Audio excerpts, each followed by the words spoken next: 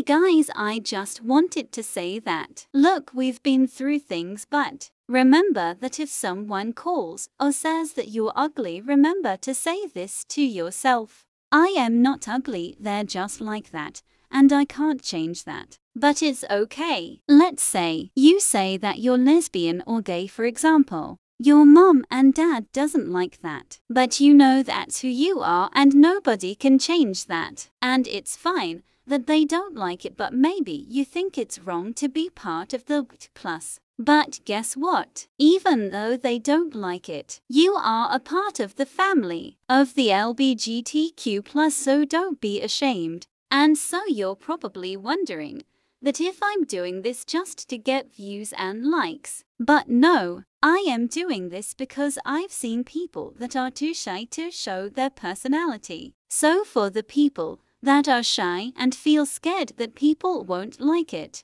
I am sorry if this was a waste of time, but I wanted to say that no matter what you are, he, she or her, him or it, you will always be as special as anybody in the whole world.